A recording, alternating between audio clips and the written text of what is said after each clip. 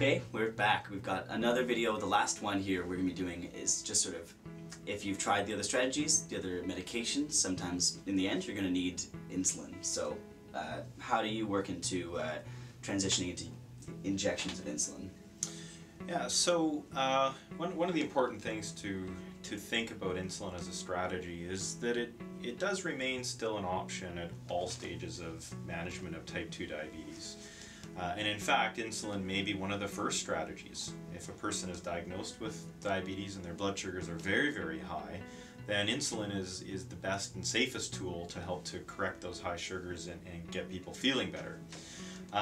But typically the more common situation is that individuals with diabetes, as we talked about in the past, at the time of their diagnosis, have maybe lost about half of their ability to produce insulin. And as that progresses and the insulin production ability declines, the obvious answer is that we need to help replace that insulin.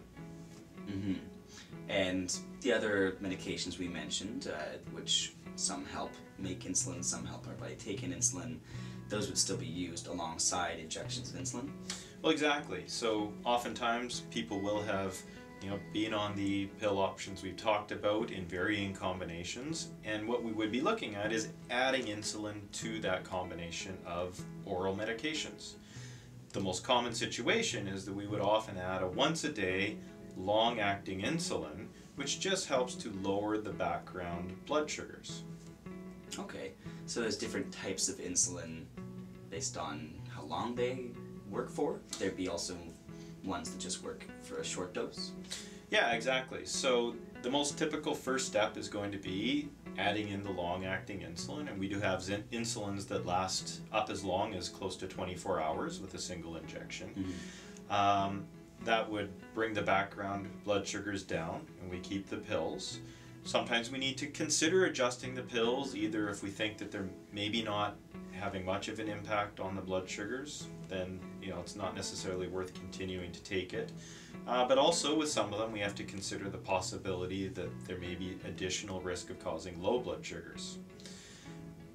Some people, however, have to go from this relatively simple and easy to administer once-a-day insulin to the addition of some short-acting insulin to just cover their meals. Okay, and this be all based on the advice of your doctor, who let you know based on the way you're reporting the levels that you have? Yeah, of course, and we talked about this before in other videos, is the importance of blood sugar monitoring to be able to gauge what the best fit is going to be for an individual patient. Interesting. Yeah, I guess, is there anything else sort of important that we need to know about insulin? Obviously we've talked about insulin. Sometimes it's the first stage of action, sometimes they've tried a bunch of other options, and so it depends where you are. You may get insulin regardless of how long you've known you've had diabetes, I imagine. So the important part with insulin as well is there is some additional education that patients need to be aware of, and that really involves the risk of hypoglycemia. When we add insulin, the chances of having a low blood sugar certainly does increase above many of the other pill options that we have available. So patients need to be instructed in recognition of what a low blood sugar is, and of course strategies to help to manage those low blood sugars should they occur. And that all goes along with reporting and along with other ways that you're able to sort of get that feedback that you need. Exactly. Reporting, working with your doctor to give you the overall best chance of improving your diabetes control and ultimately avoiding the risk of the complications of diabetes. Alright, well that seems clear to me, and the way that these all work together seems like an important thing to sort of understand in your head if you're taking them as a medley of different strategies, and yeah, avoiding those complications. So absolutely. Well, it's been a good series, and I'm glad that we've been able to talk about the medications, and thanks so much for joining us. Yeah, thank you. And see us again. We'll be posting another video soon.